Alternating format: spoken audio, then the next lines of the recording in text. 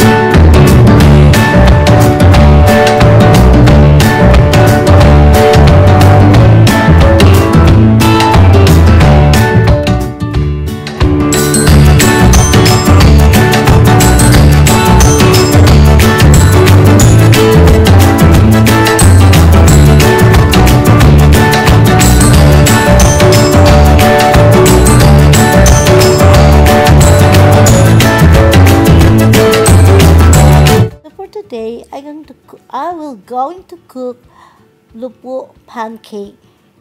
Our ingredients are the following. We have mustard pickles, we got carrots, of course the lupo that will been harvested today. We got water, 1 cup of all-purpose flour. We have salt. This one, carrots, the mustard pickles, green onions,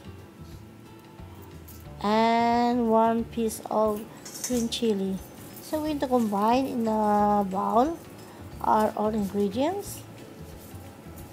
So we're going to put lupo, carrots, green spring onions, mustard, pickles, and we put our green chili. Also, we're going to put our salt. Then our all-purpose flour. Then we mix all together. We're just going to combine all the ingredients before we're going to put the water. Yeah. So now we're going to put our water.